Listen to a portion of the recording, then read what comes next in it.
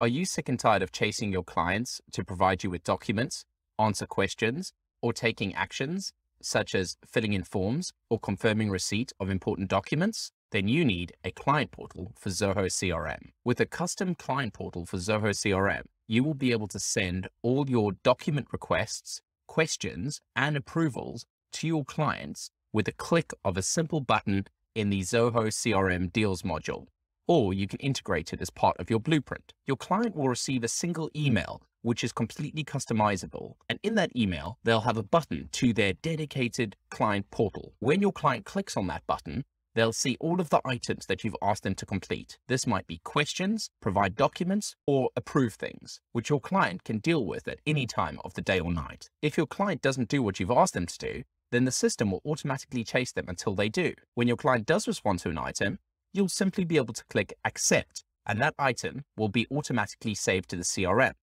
If that item is a document, the document will automatically save to your client's work drive folder. If you have to reject an item, this will also be as simple as clicking a button. But in that case, you'll enter a reject reason. This reject reason will go into a completely customizable email that will be sent to your client explaining why you've rejected that item. There'll be a button taking them back to their client portal, and there they can respond to you again, either providing you with a different document or a better quality copy or whatever the problem might have been. In my course, I will teach you how to make this system completely from scratch. So by the end of the course, you will know how to customize your client portal for your exact business needs. Throughout the course, you'll pick up skills in Zoho CRM, including blueprints, workflow rules, functions, and buttons. You will also learn Zoho Creator, where you'll learn about workflow rules and HTML pages. You'll also learn about Zoho Forms, Zoho WorkDrive, and Zoho Flow. Let's pop into my screen and I'll show you how this all works. So now we're in an example deal, and you can see that the current stage of this deal is proposal sent. That means I'm waiting for the client to get back to me and tell me that they would like to go ahead with my services. When the client gets back to me,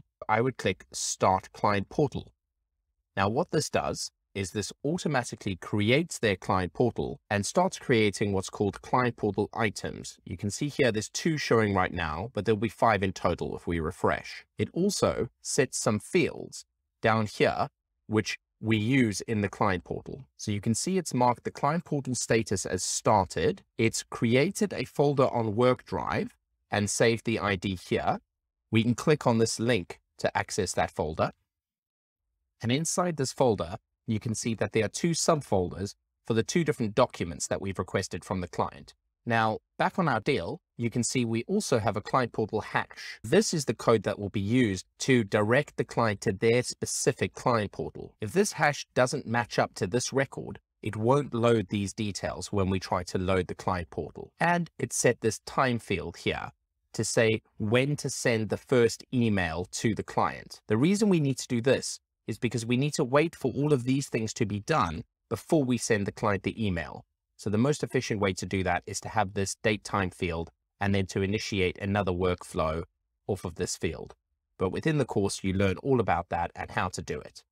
So now we wait until this time has passed. Okay, so it's now past this time. So if we refresh our record, we can now see that there are 5 client portal items on the left-hand side here. So these are the 5 items we've asked the client to respond to. If we go up to my email, as the client, I have now received this email welcoming me to my portal and giving me instructions on what to do next. Within the course, you learn how to make this template and how to modify it to make it customized to your business. So now let's see what the client sees when they access their client portal. There we go. So this is all completely customizable. You can change your logo, you can change what this says, which messages show. You can see that this here is a field from the CRM that I'm displaying to the client. You can also see that I've got some logic here working out whether or not the client has paid me. Now, it looks up when we sent them the invoice, and it can tell that the invoice hasn't been paid yet. Inside my CRM, I've got a URL to my invoice saved in the deal record. So I can have this button display for the client to click on, and when they click on this, it'll take them to my invoice where they can pay it online. In this case, I'm just using an example invoice, but this would be my Zoho Books invoice with a Pay Now button. All right, so now let's go back to the CRM and make it look as though the client's paid us. And let's just set this as yesterday. And now let's go back to the client portal and refresh. There we go. Now the client portal can see that the client has paid and now shows them the project start date instead of the button asking them to pay. It also shows the client these 5 items that we've asked for. These are just the 5 example presets that I've set on my example system. You can set this to be whatever serves your business purposes best. We've got an external application form that the client needs to fill in on a third-party website. So when the client clicks to respond, they're shown, have you completed the application form found at, and then the website to the external application form. You can change how this looks. You can increase the size of the font. You can put pictures here. You can do whatever you like. But for the purposes of this course, I've just shown a pretty simple client response form. So we're going to say here, yes, we have filled in that application form, and click submit. Now, this comes back to us as a pending review item because we might need to check on the third-party website whether or not that application form has been completed by the client. This is quite a common thing that I found my clients need, is they need us to give their clients instructions to go do something on a third-party website that we are unable to talk to from Zoho. So we need to instruct the client to do this and then tell us once it's done, then we'll check if it's done, then we'll confirm yes, it's done or no, it's not done. We also ask them for proof of address. So let's respond as the client and provide a proof of address document. And now click submit. Now the system has automatically rerouted the client back to the client portal and shows them that their proof of address has been received and is pending review. Let's upload a proof of ID and click submit. There we go. See how easy this is for your client. They can do this at any time of the day or night. You can also include additional instructions on here explaining how you want the documents to be. You can show that either on this web page or you can show it on the document response form. It's totally up to you. Finally, let me show you the approvals. In my property business, I have specific documents that I have to give to tenants before they move into a property. So in this case, I would say to them, please confirm you've received this specific document. So the client would then click here to respond. They can see the link to the document, and our system says, please confirm receipt of the following document. So the client says, I agree, and submit. There we go. Now, because all they had to do was confirm receipt of a document, there's no need for us to review that.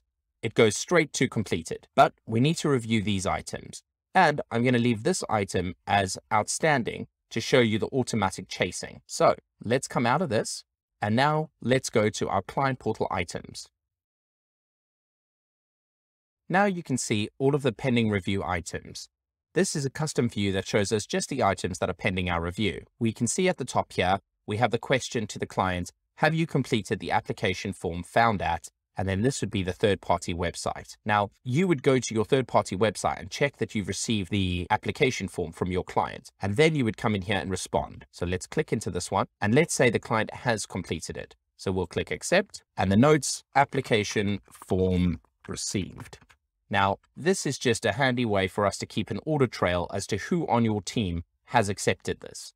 You can set who has access to which buttons, and you can force them to add this note or not. It's completely up to you, and you learn how to do that as part of the course. Now, this is a message that gets shown at the top of the client portal.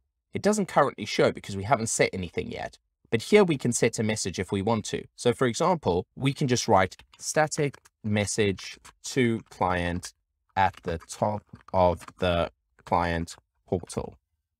Now, next time we load into the client portal, that message will display at the top. Now you can see that this item has been marked as completed. You can also see that there's a note here showing which user accepted the item. Now let's go back to the client portal as the client. Now we can see our static message to the client at the top of the page. If we scroll down, we can also see that the application form item has now been marked as completed, but we still have 2 pending review items. So let's go back to the system and deal with those 2 items. Proof of address. Now for documents, we'll click View Item Folder. This now takes us into the folder for this specific item. So if the client has uploaded 50 documents, all 50 of them for this item will be shown in this folder. You can then have a look at these items, check that it meets your criteria, and if it does, you can close out of here and click accept. And we'll just say fine. And we can either change or leave our static message to the client. Save. Let's go deal with our final item that's pending review. So this is the proof of ID. So if we go to view item folder, we can see that the client has uploaded this proof of ID. Let's pretend like there's a problem with this proof of ID. So let's reject it and tell the client, unfortunately, the document you have provided is unsuitable. Please upload the photo page of your passport or your driving license. Here, we'll make a note just saying incorrect document. So there's an audit trail and we click save. Now, if we go back to the client portal and refresh, we can now see that our proof of address has been accepted and is now completed, but this item has been rejected. So your client wouldn't be sitting here refreshing their client portal. They would need to be informed that this item has been rejected. So how the system works is, if you look at the timeline, in 5 minutes time, an email will be sent to the client telling them that their item has been rejected. This can't happen instantly, but it'll happen 5 minutes after we submit our findings. It's based on this date time field down here. Back here, we can see that this item's been rejected and this item we're still waiting for an answer on. So if we come out of the client portal and we go back to our deal,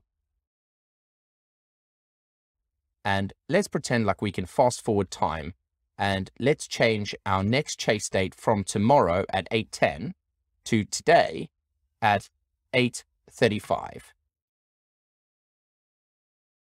That means in 9 minutes time, it's going to send the client an automatic chase email. So let's wait for that to happen. Now the next chase time has passed and you'll see that I've received 2 emails. Firstly, I've received the response to action rejected email, and this is the one that explains to the client that unfortunately we've had to reject one of their items, and it gives them the button to log back into their portal to try again. And we've also got the chase email.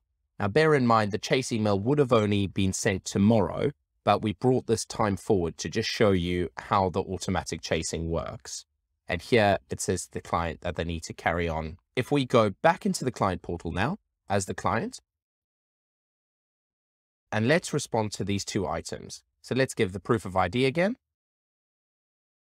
and submit. And now let's give the answer to the question. There we go, submit. So the client has now answered everything and dealt with everything they need to do. So they wouldn't be chased again. Now it's up to us to deal with these pending review items. So now if we come out of here, back on our CRM system, we go back to our pending review client portal items. We can now see that there are a further 2 items that require our attention. We have the start date question and we have the proof of ID. So the start date question, he said anytime that suits us. So let's accept that. And in the notes, we'll say client happy to start work whenever. And we'll change the static message now to say, thank you, we will start work on 09 March 2022. Save. And now we can go back to our final item, which is the proof of ID. We can check the folder. We can see we have the old one and we have the new one. So it keeps a record of all the old ones that you get. So this one we'll say we're happy with. So we click accept. Proof of ID okay. Leave this message the same. Save. And now if we go back to our deal and refresh, and go back to our client portal and refresh, we can now see it says, thank you, we'll start work on the 9th.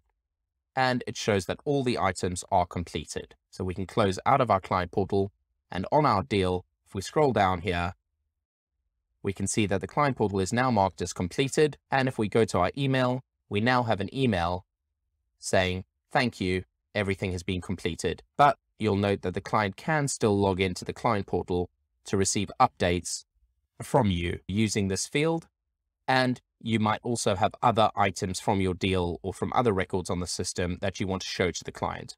The purpose of the course is to teach you how this is built so you can use those skills to customize it completely to your needs. But I'm very happy with the way this works out the box, but I'm sure you'll find great ways to customize it for your specific business. To purchase the course, go to training.zepartner.net. And here you'll find all the information about us, along with any courses that we have on sale. Thank you very much, and let me know if you have any questions.